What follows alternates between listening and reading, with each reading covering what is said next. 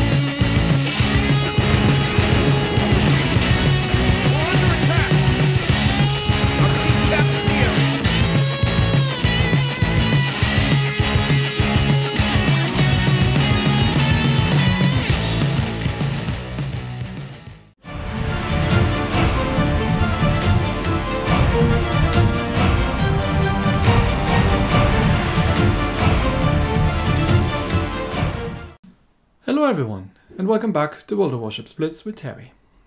This is the video I wanted to make last week, because this is the Mainz, the Tier 8 German premium light cruiser.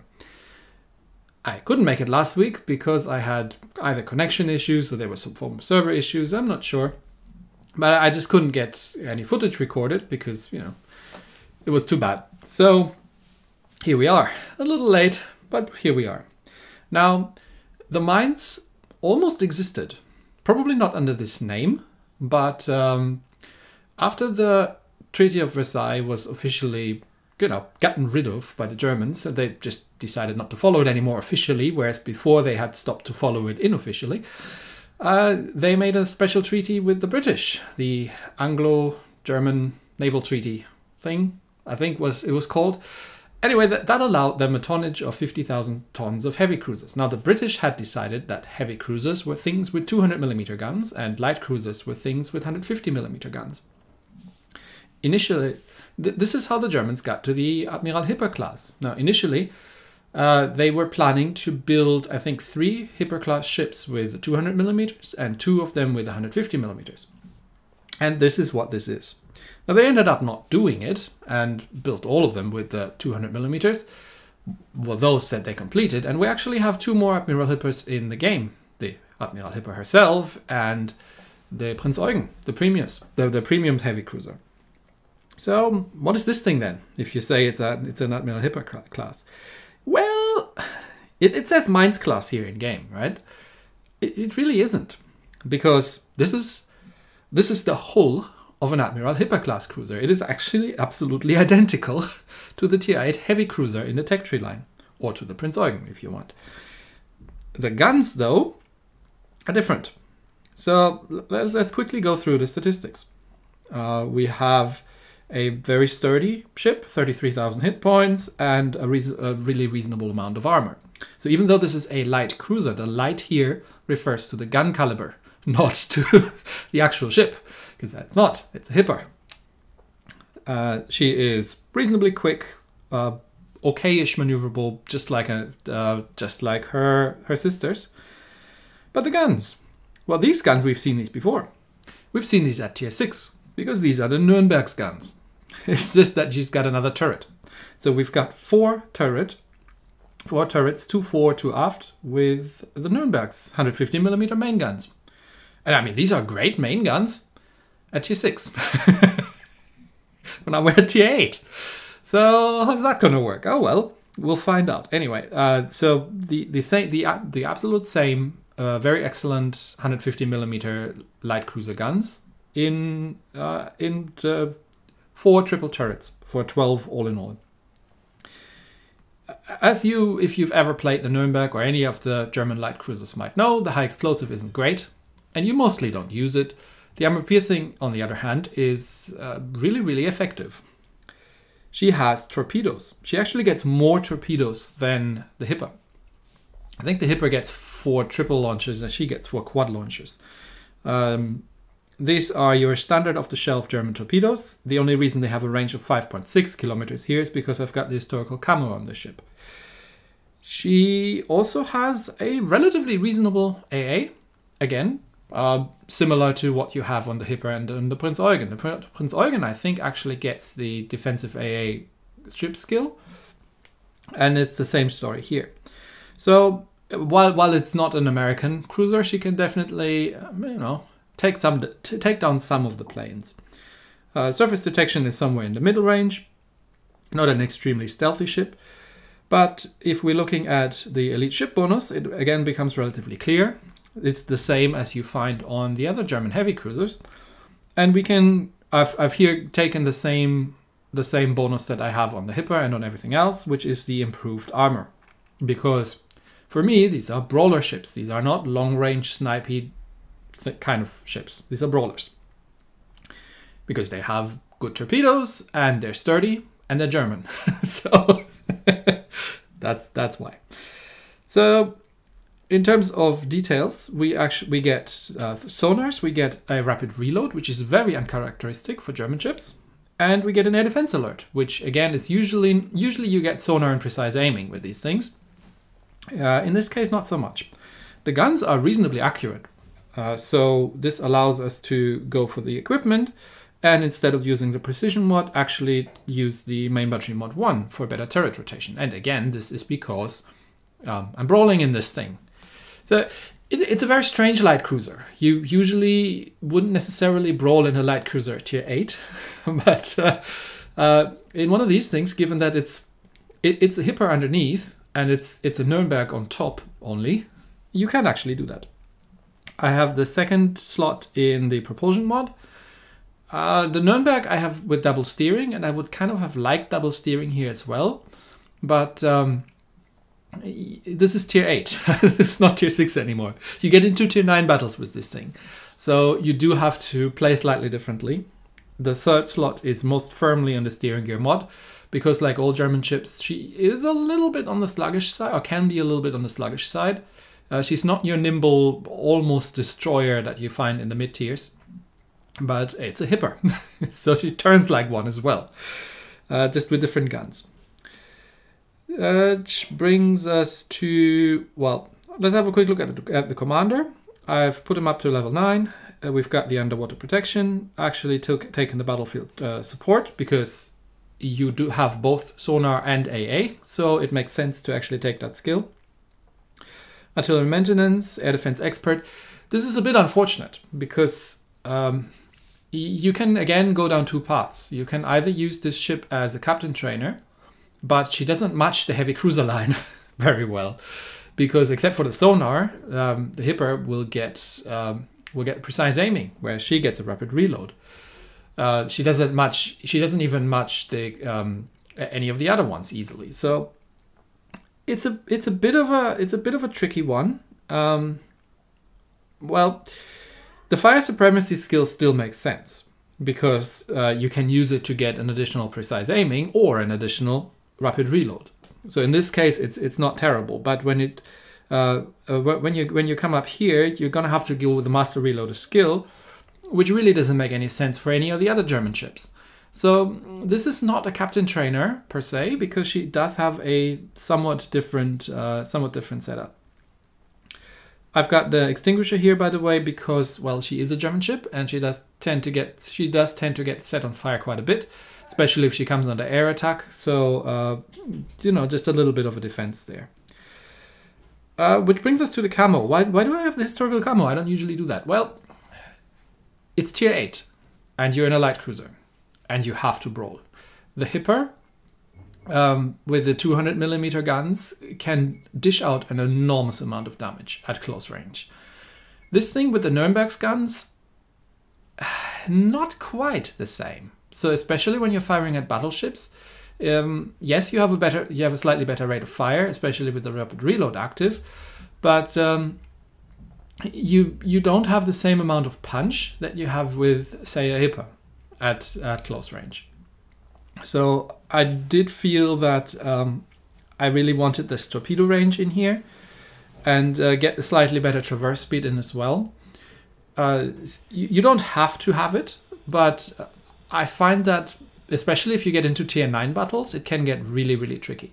Now, don't get me wrong, she's absolutely murderous against destroyers, but you don't always have to deal with destroyers. You have to deal with battleships, and you can either become... Well, you can either pretend that you're a Soviet light cruiser, and you know, try to do the Shapayev things. But I feel like somehow her potential is wasted in that regard a little bit. So I play her like I would play a German heavy cruiser, because that's really what she is underneath. But the guns just don't quite match up with this. So that's why I'm actually sailing with the historical camo on this, obviously in the press account. But if I was gonna get the ship on my personal and I was really gonna play her frequently, this is one of those ships where the historical camo is not just an afterthought, but almost kind of a necessity, because of things like the torpedo range and the turn time and these sort of things. Anyway, let's go. Let's have a look. So here we are in the Mainz, and we're playing domination on fault line. That's a lot of small islands. We've got no carrier in play, but three North Carolinas on the enemy team, plus a Hipper, a Wichita, a Miyoko, and an Akatsuki. Okay, so let's go and see what we do. Only one destroyer. If we can catch him, good. But there's also a Hipper and a York on our teams. This is a cruiser-rich environment here, so we're going to see how this turns out. So we're spawning over in C. Which means I'm going to rush into C. Now, one thing that I always find peculiar, you see that sea cap on the minimap, right? Can you see that island in the middle? Because I can't, like right where the sea would be. There's an island there, right? But every time I look at the minimap, I don't see it. So anyway, I'll switch over to the armor piercing, obviously, and rush the cap. So I'm actually going to go for that island. Now, with the one destroyer in the game, she's probably not feeling too brave, but we should be seeing one of the caps starting to flip relatively soon. And if the Aka turns out to be coming around this corner behind that island, then I'll be waiting for her with lots and lots of 150mm ready. Okay. So far, no one's been capping. We're starting to take A, and I'm just rushing the cap really. Because if I can make it to that island there, then I should be all good. Okay, something is in C. Is that the Akatsuki? It might be the Akatsuki. It probably is the Akatsuki. So I'm just kind of slowing down, positioning myself. He hasn't spotted me yet. If he's smart, he knows that I'm here because he's not capping. Okay, now I'm spotted. Oh, it's the Miyoko. It's not actually the Aka. Well, okay. Have some armor piercing then. So sonar up, in case the Miyoko has dropped torpedoes on me, which usually he would do. And there's also North Carolina, so I can't really back off too much. Okay, he's been slapped a bit by the battleships. But we've driven him out of the cap, so that's a good start. And it looks like 3-on-3 right now, so there's an NC, but the NC wisely doesn't come around the corner, so I'm not going to drop my torpedoes on him, which is a bit of a shame, really. And there's another North Carolina, so I gotta watch out here. Again, I'm in a light cruiser, but with a Hipper underneath, so I can take a little bit of a beating here. And, okay, North Carolina is probably a bit faster than that, so yeah, I have to hit him in the bow to actually make any difference with these 150s, because these are literally tier 6 guns. I've just got more of them. So right now I'm shooting, I'm in Nuremberg. Oh, these are Miyoko torps. Yeah, even with the acceleration module, you're not going to get out of that one. Oh, okay, yeah, I've planned for that. That was all skill, no luck. Okay, we've taken the cup, and we're not giving it back. Okay, so time to rush these battleships. Like, can we go out there? Well, who are they looking at? Are they looking at me? Okay, this one seems like he's looking at me. Let's see if we can hit the bow section, because it's reversing. Yeah, that looks better. So if we can start hitting the bow section, we're starting to do some reasonable amounts of damage here.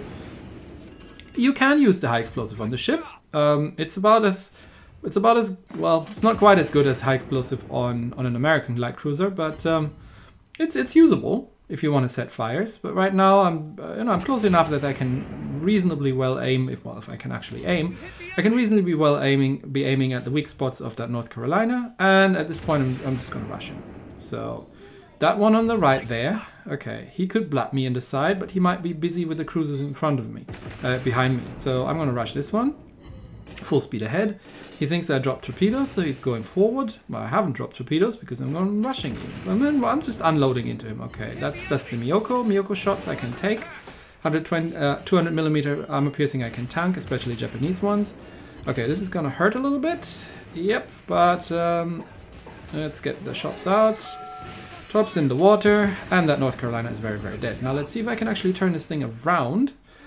Come on, kill him before he can reload. Okay, there we go. Can I turn this? Oh, there's an island in the way. These islands are a little bit annoying because this is not the most maneuverable ship out there. Oh dear, there comes the North Carolina. This is gonna hurt. Ow. Yep, that hurt. Now again, German heavy cruiser underneath, but you still can't broadside battleships like that, at least not for long. But I can survive a turn once. So I want to try out the high explosive a little bit because he shot off one of my torpedo tubes. But again, even at this range, these Nuremberg guns are doing a great amount of damage. Okay, I'm going to dodge a little bit here because I don't have too much health left. What's it looking like? We seem to have lost one of our battleships over here. Do we have? There's something else. I think it's one of the other cruisers with me in the cap here. Okay, so North Cal can't shoot at me anymore. I can't shoot at him either because I'm not an American cruiser. So let's just dodge these Miyoko torps. I don't need a hydro to know that these are coming. And switch back over to the armor piercing because I'm going to be shooting up Miyoko. Don't have much health left. What's it looking? But we're holding 2 of the 3 caps and we're even on ships.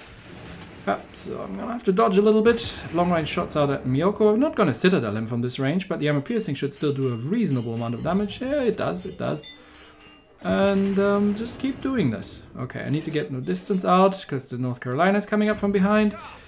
We're brawling everybody. That's what we do. Okay, again, 200 millimeter armor piercing Japanese. I can take that. And I need to get around that island, but I also have to time it such that I'm actually waiting for the North Carol shots to come through. Now that she's fired, I can get around the island and then hopefully straighten her out before the North Carolina gets to fire again. Meanwhile, keeping up the pressure on the Miyoko. Okay, that should be around the island. Turn. Okay, 1900 health. 1100 health, that is fine. Okay, just gonna, no more broadsiding. Just gonna use the rear turrets, try to dodge the shots. Miyoko, there's the big caliber. Let's get another rapid reload out. And can we kill that Miyoko still? I mean, we're not gonna take on the North Cal. 400 health, this is fine. Okay, these shots should take out the Miyoko. Can I still get him? Yes! From the grave. Okay, what's it look like? We're 200 points ahead. We've done 80,000 damage, taken down a battleship and a Miyoko, so I think we've done our job here. Well, what's that Hipper doing over there? Oh, he's trying to torpedo the Akatsuki, bless his heart. That's not gonna work. Use your guns! Also, yeah, well. What's that over there? We got a Bismarck still in A. We're holding 2 caps. They don't hold the 3rd one because they left and didn't cap out. So, okay, we're gonna lose B, but we're over 200 points ahead. So that Hipper is probably gonna die. But yeah, because he now gets sandwiched between a North Carolina that just finished me off. But yeah, we should have this. And the York's making himself useful recapping C, but it's a little bit too late. So, can he survive? Oh, he survives on almost no health. Well done, you. And yeah, that's it. and we won. The Mainz. Yeah, it's an Admiral Hipper with Nürnberg guns on it. Personally, if I'm going out, I'm going to go in Hipper or in the Eugen, just because I absolutely adore what these 200mm guns can do to battleships at close range. With the Mainz, you really have to pinpoint the weak spots, and well, it's not always super easy. But in return, I mean, you do have a really reasonable torpedo loadout, so you can go in and brawl and just drop torpedoes left and right. Because she can, for a light cruiser, well, she is a light cruiser by designation, but she has the armor of a heavy cruiser. So she definitely can take a little bit of a beating. But then again, for me, personally, I would probably go with the Hipper. Anyway, that's it for today. Thanks everybody, and I'll see you next time. Bye.